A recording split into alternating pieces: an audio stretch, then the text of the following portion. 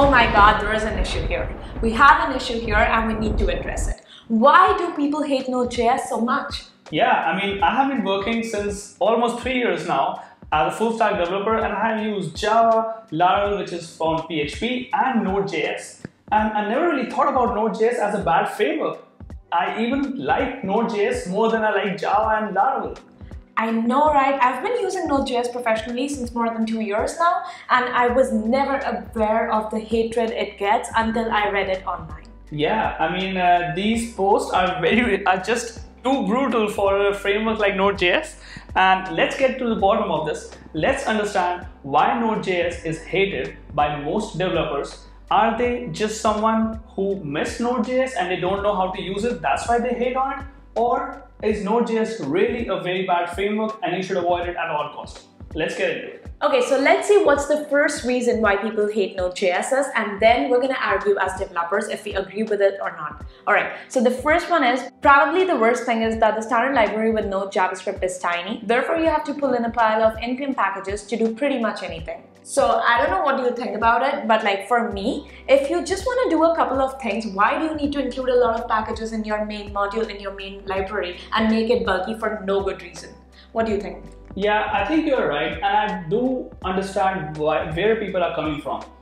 People have been using frameworks like Spring Boot, Laravel that come with a lot of features, but they don't understand that even those libraries, for example, if you use PHP or Laravel, if you see the composer.log file, you will see a similar pattern to what you will see in package.json file. There are hundreds of thousands of dependencies and libraries that are downloaded in them.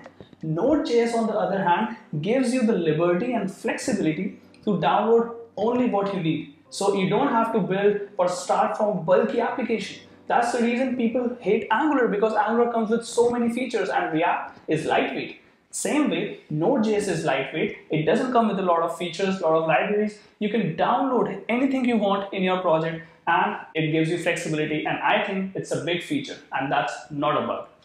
I approve of this message.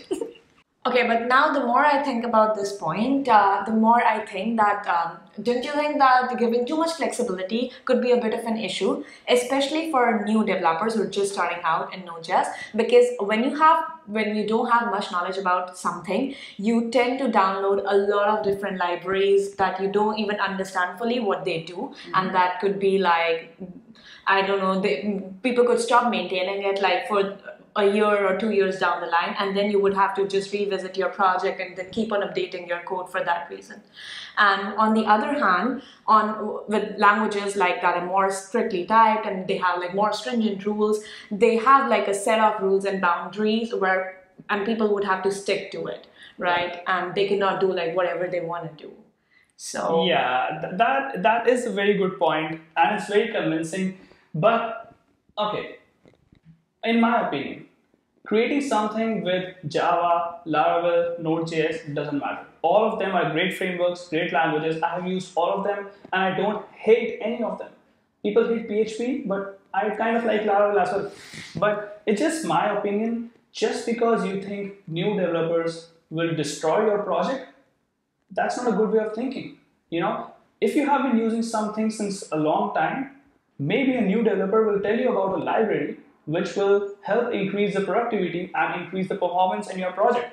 Now, I do know that in Node.js, there are so many libraries and NPM packages, especially, you know, when we search for anything, we get thousands of choices.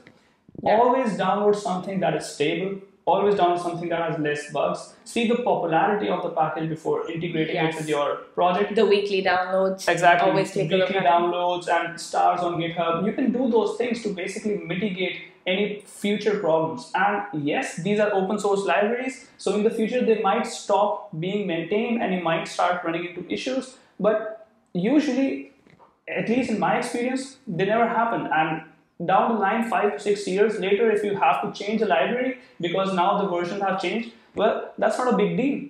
Yeah, and also to say that you hate a particular framework or a language is not very reasonable as a programmer, because it really depends on your use case, what kind of framework you would use, the core logic of your application. So it depends on a lot of things. Okay, let's read the hit number 2 now. So this user here says, micro packages may seem nice at first, but they're a nightmare to manage longer term. Okay, so this I can agree with because I know there are times when there's some breaking API changes into some smaller packages, and also sometimes they just get abandoned and people stop maintaining them. Then it's harder to like debug your code as well, and you don't get regular updates. So I mean, it will be like I don't know, like all the pressure will be on your service, and you're gonna have to keep on maintaining it. So yeah, what do you want to say about that?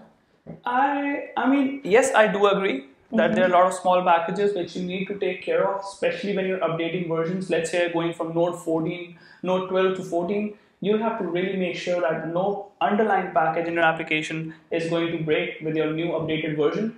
But again, there's a flip side to that coin as well, I would say. Because, and if you're new to Node.js, I think this is something you should understand, that this is the beauty of Node.js. This is why people like Node.js. Because rather than downloading a humongous library that will do 10 different things for you, and eventually you only end up doing 2 of those things. Let's say you download a library with 10 features, which is 10 MBs, but you only need to use one feature, which is just 1 MB or half MB. Why would you make a load on an application that is 10 MBs when you just need to use 1 MB, right? Are you trying to understand what I'm saying? For example, there are so many small libraries that you can leverage in a Node.js project which are very lightweight. Especially, everyone used to use moment.js for dates, right? Now, there's another library called day.js. Do you know about that? I just used that today. It's a perfect time to make this video. And day.js is actually a subset of the big library, moment.js, and it's like 1/10 the size, if not better than that. So everything has pros and cons, and you just have to decide for yourself, but you should not hate on something.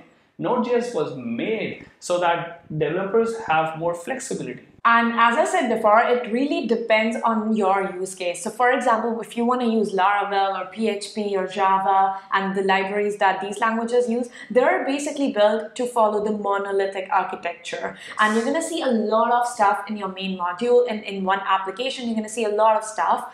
But on the other hand, Node.js was built to follow the microservice architecture. So it gives you a lot of flexibility, and that's why your services are like very short and crisp, and they're just like, they just have the relevant code. And I've been using Node.js, as I said, for more than 2 years now. And if I do a project, I don't know, 2 years down the line, if there's nothing better available, I'm still gonna use Node.js for it. So on a final note, I would also like to say that, you know, this is a point that we keep on pressing over. We keep on pushing this point on our podcast as well, and at a lot of places. So the thing is, Node.js is a framework which is built on JavaScript. And JavaScript is a very powerful language. You can use this language both in the front end as well as in the back end. So I know this is a topic for a whole nother video, but there's been a lot of guests on our podcast as well. And in case you've missed it, in case you don't know that we run a podcast, Pranav, where do so the podcast name is Programmer Hour. I will add a link to this down in the description below. You can see it right now on your screen. And also let me tell you something. All the amazing people we brought on, they are amazing developer-related YouTube channels, or they are great software engineers. And almost all of them said that if new developers had to learn one language, and only one language, that would be JavaScript. Yes. So take it for what it is worth. So there you go, and the haters gonna hate. But if you agree with us, destroy the like button. Yeah, and if you disagree with us, rather than hitting the dislike button, let us know in the comments down below why you don't like Node.js and why you disagree with us. We might have a meaningful conversation, and you might be our next guest on our podcast. Alright, see you in the next one. Until next time.